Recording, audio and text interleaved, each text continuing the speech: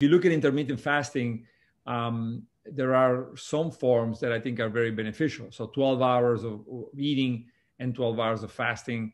I always say I never seen a negative study related to 12-12. As you go lower, and such in Panda, there's not a lot of work on that. As you go lower, you start seeing problems. So people that eat 15, 16 hours a day, they tend to have lots of problems. But if you go to higher fasting levels, that also seems to be associated with problems. So people that fast for 16 hours a day, you have 16, 18 hours a day, let's say, you have a twofold increase in gallstone, the chance of having a gallstone formation, the chance of needing a gallbladder operation. And also most people that do 16 hours skip breakfast, and breakfast skipping now in a series of studies has been associated with a shorter lifespan and not a longer lifespan. Now, most will complain that, yes, but it does, breakfast skippers may have other problems. Sure.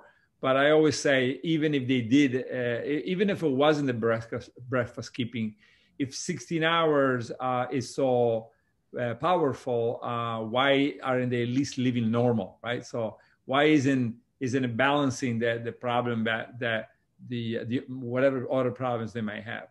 So yeah, looking at mechanisms. So why does a gallstone form, right? It forms because during the fasting period, the bile and the cholesterol accumulate in the gallbladder. And so, so the fasting mimicking diet is about thinking of all of these things, so including the gallstone formation and the cholesterol and the release of the cholesterol.